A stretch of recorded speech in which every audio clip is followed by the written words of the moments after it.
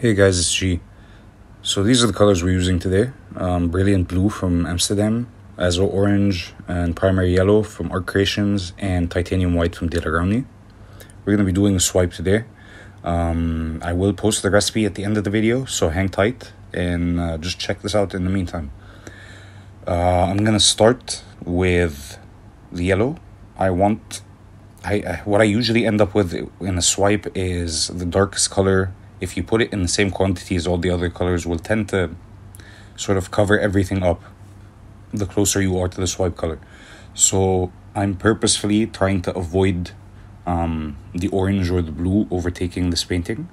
So I'm starting with the yellow and white to make sure the majority of the canvas is those two colors.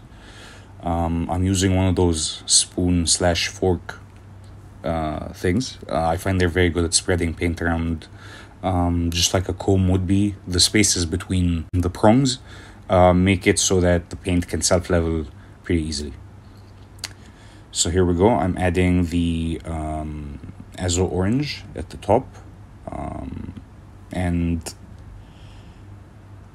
none of these paints at this stage have any additives in them. This is just the float roll and the paint.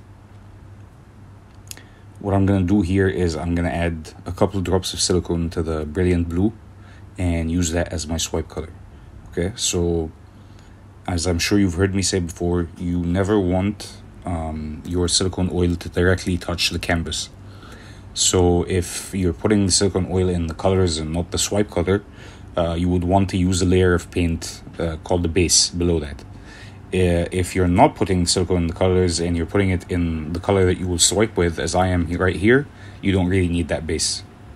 Okay, because the color, the blue that has the silicone in it, is not touching the canvas directly. Okay, so what I'm doing at the top, and to make sure I have nice even sides, is I put the blue down on top of the orange and I let it slide off the top. Okay, the top edge, mind you, I'm sitting on the left side of the frame. So I'm using printer paper here because it's firm. I find it's been working better for me than tissue. And you'll notice, unlike float roll, the usual when you do a swipe with float roll, the canvas didn't necessarily get covered in cells. This is by design. I thickened up the recipe a little so I could control where I want the cells. So those droplets that happen to be near the surface sort of already gave like an arch-like pattern. So what I decided to do is I'm going to use my little kitchen torch. It's butane torch, sort of like what you would use for something like a creme brulee, for example. On its lowest setting, so you can get pretty close to the paint. Think about painting with the torch. So like you're creating a pattern with the cells. You see how the cells are popping up in the same place as I'm moving my hand, sort of creating like a little arch.